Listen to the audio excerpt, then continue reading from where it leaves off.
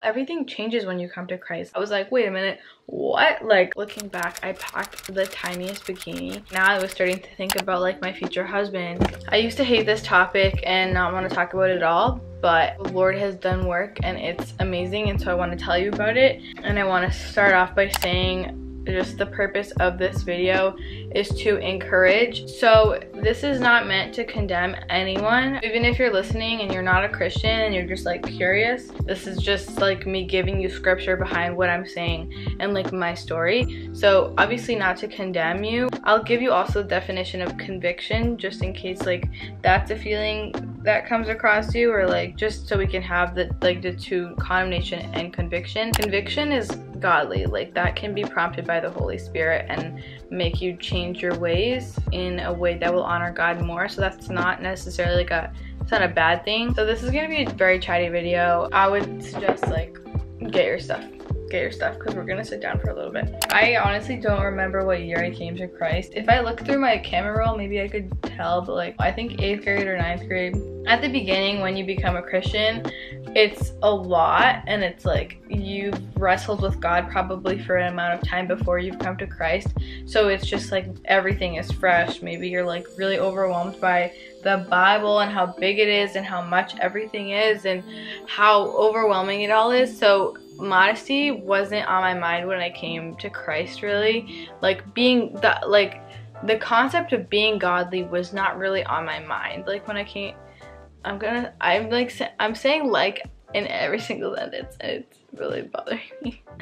The concept of being godly or living a godly life wasn't something that was in my mind when I first came to Christ. Even after I became a Christian, I still seemed worldly because I just hadn't spent a ton of time in the Word of God, like soaking it all in community. Like I think this whole process of conviction, really in anything, and growth takes time when it comes to the Word of God, because you just need to soak it in and let the Spirit work. And obviously that's not going to happen if you're still partying, if you're still doing all of these things that you know are not godly when you first become a Christian. Like it takes diligence and you seeking out God, but like over time He will reveal Himself, and over time, like with the right community, with the right people around you, with the right church, like you will grow in Christ. And it's so amazing because it's all like His doing.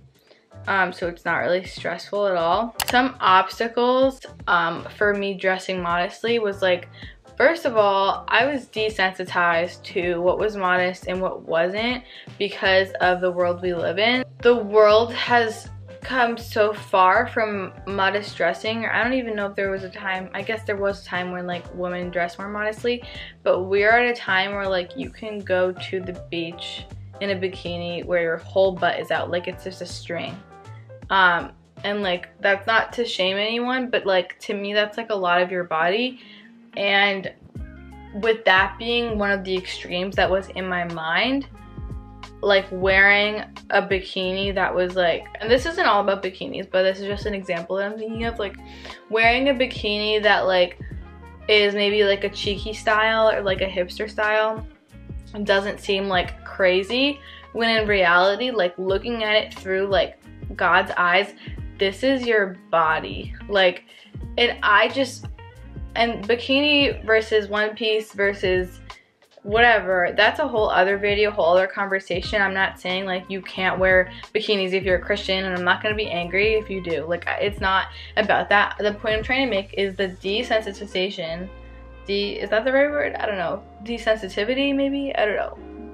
About how we view our bodies and what is so much of our bodies to be revealed. I went on a missions trip, and I remember like looking back, I packed the tiniest bikini, but I just didn't know that it was so little. Like I thought that, oh, that's fine. But you just don't know sometimes when you're wearing things and they're immodest. You just don't know, or like people might point it out and you're like, what? That's not even bad. Like, but it is, and you can't tell because what you've been accustomed to, which is like, it's not your fault. It's not about like, I'm not blaming anyone. I'm not like hating on myself for not knowing that. It's just that you need good community around you to point that out. So that was one of the obstacles. Like I just had no idea like what was modest and what wasn't. I just had there was no scale for me. There was absolutely no scale. And so it just kind of seemed like really difficult trying to attain that, because I was like, I don't even know. And it's like a whole shift for a lot of us when we become a Christian, let alone like changing your wardrobe, and slightly like changing the type of clothes you wear, and all these little habits. Like, it's a lot at once. And so obviously like finding modest clothes was hard, partly because it's hard to find modest clothes, because when you want to find something that's modest, it's kind of like that's your style, that's gonna be your style, like the modest style is gonna be your style. And I guess some of it is coming back a little bit, and like you can really get around with turtlenecks, and like now I have a pretty established style, I feel like, which I'm excited to share with you in the next video. But it was really hard finding clothes that I felt like fit my petite body and were modest to what I could even tell was modest at the time. And then there's also like a lot of insecurity, because sometimes a lot of our confidence can come in our body and how we look and our shape and whatever. And so when you're dressing modestly, you take kind of some of that away. And like being so like skinny, I love to like try to, this is like weird to say, but I love to try to like show off my butt, because I felt like, oh, I have a nice cute butt, and like even if I'm really skinny, like I still have a nice butt. So like that made me feel more confident about myself. Anyways, so there was that. And so with all of these obstacles, I felt like my heart was a little bit hardened towards modesty, and it was something that I maybe like tried and peeked at and saw, okay, what is the possibility with that? What do I need to do? And then it was just kind of like I put it away. I just put it in another compartment of my brain. It was just not a thing I was thinking about. It was not something we're going to work on during my earlier stages of like being a Christian. And by that I mean like first 2 to 3 years. Like I was like, okay, well, I don't know what we can do. And I made a lot of excuses for myself. But at the beginning, those were the main obstacles. So then fast forward maybe 2 years ago, one of my best friends, boyfriend, was just really passionate about modesty. And like before they were even dating, he was really passionate about modesty. And like hearing it come from a guy that like he really valued modesty, and he was kind of like trying to give me tips on like what would be cute and stuff. Like that honestly was like really eye-opening. He did it to me in like a very gentle way, or like just opened it up in conversation, which was good. And it was really, really, really, really crazy hearing a guy talk about that. As a girl who maybe wanted a guy's attention, you would think like the way to get that is by showing your body. And it's just like everything changes when you come to Christ, and it's so beautiful. But one of the things is like the boys that you're trying to attract. Like you're no longer trying to attract a worldly guy. Like you're trying to attract like a church boy, okay? And like more than a church boy, someone who loves the Lord. And so that takes like a whole different, like church boys, like men who love the Lord, love modest outfits. And like hearing him talk about stuff like that, I was like, wait a minute, what? Like, and so those type of conversations that I had like with that community, with my community, like kind of the modesty that I'd kind of like thrown to the side was like, oh, okay, let's revisit this. What do we need to do? Like, I really want to glorify God.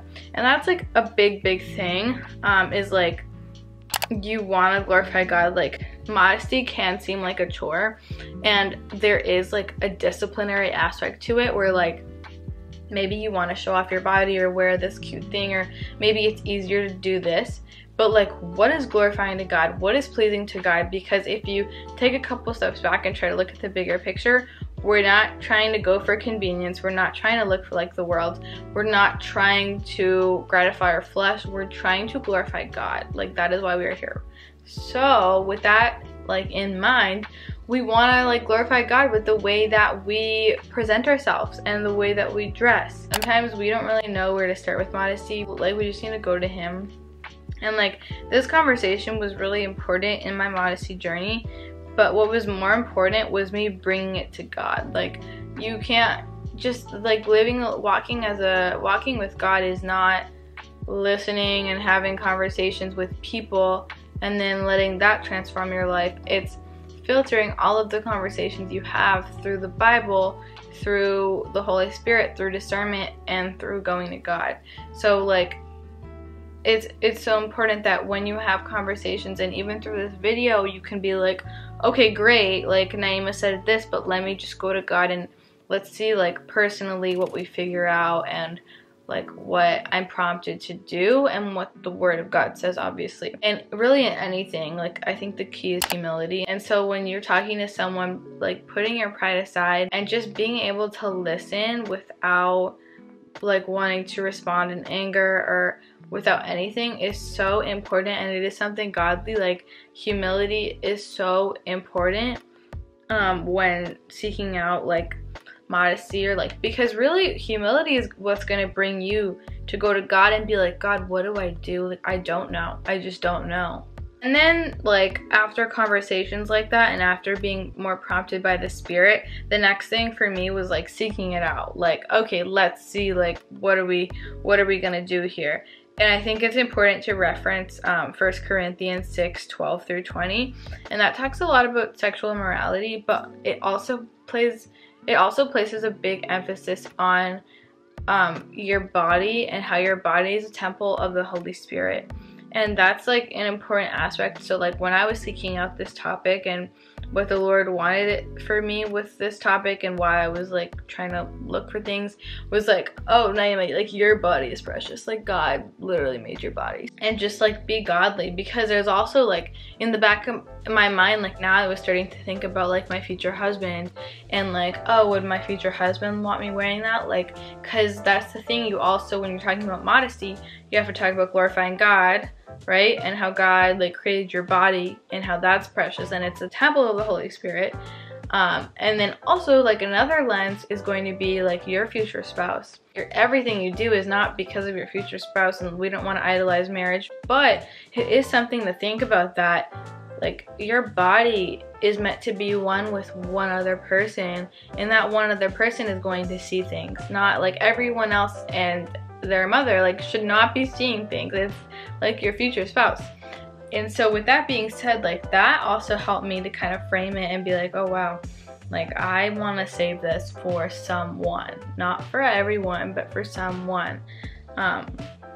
So yeah, and then also like my convictions continue to grow and grow as my walk with God did, and as more conversations happened, and like I would begin feeling uncomfortable in certain outfits. Like even maybe I did have a conviction and then I like ignored it, and then I went to school and I just felt gross. I felt like, no, I want to go home and change. I don't feel good. I just don't feel good.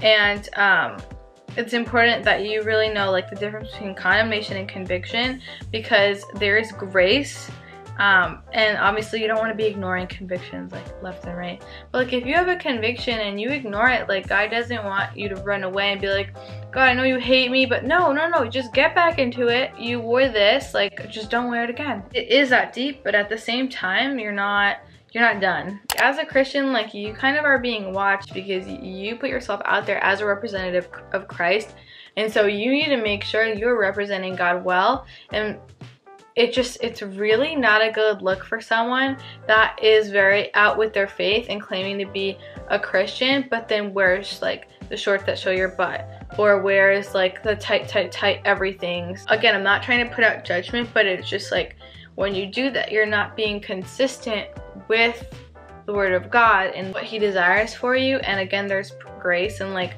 I'd love to make a video just like even talking about how to like, what is a godly way to correct your sister in Christ about this, or like how do you have conversations respectfully about modesty without judging people, because it is a process of grace and sanctification, and it's something very personal. God is so patient with us, but they are conversations and things that need to be happened, and corrections that should be made. The thing about modesty is that a lot of it is personal conviction, so I guess I'll tell you like some of my convictions that I have, and that like I've prayed about. So